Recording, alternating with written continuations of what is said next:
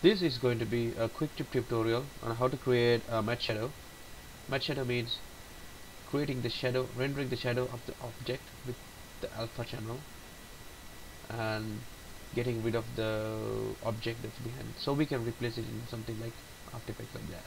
So let's get into it. In our Maya file, we have a simple scene. We have two lights, one, two. We have camera. We have background. We have a donut. Let's look through our camera.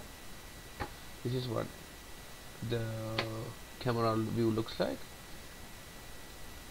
Let's render this out. This is how it looks. Okay, we check the alpha channel. This is how the alpha channel looks.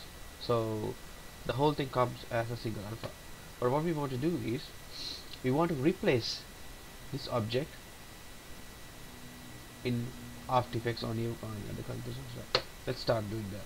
First, let's save this file in Vray so we can compare it to our new one when we're done.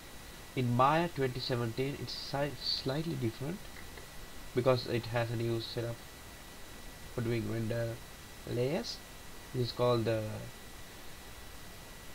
render setup window. Okay, let's do our thing. Let's create a layer. This is our donut, and what we need to do is we need to get rid of this orange color background, but we still need the reflections and the bounce light that's coming from the orange color background, and also we need to extract these shadows so we can compose it in somewhere else. Do not pass. Let's create a collection. First we need all the geometry in it because we see it on the, like, we need all the geometry that's in our scene. Let's bring in all geo. Let's just add like a asterisk so we get all the geo in it. Let's create another layer, sorry, another collection. This is the flow. Done. And let's drag and drop the flow into the collection area. We right click the flow and click create shader override. Let's name it matte shadow. That's what's the name used to be. Now override shader, we click on this texture icon. Then we select Vray material wrapper. In the material wrapper, we have, it's asking for something called base material. So the base material should be the original shader of the flow.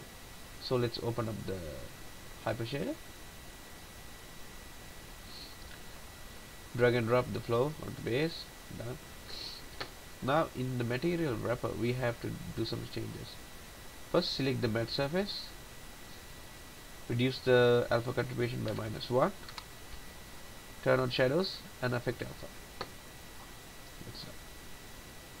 Now we have our old render. Let's render our scene. This is our render and this is our alpha. So we got the object and we got its shadow as well, and also we got all the nice reflections. And if we compare our old render with the new one, we can see there's no change of the object. We're just getting rid of the orange color background. And that's how you do a material wrapper in Vray with Maya 2017.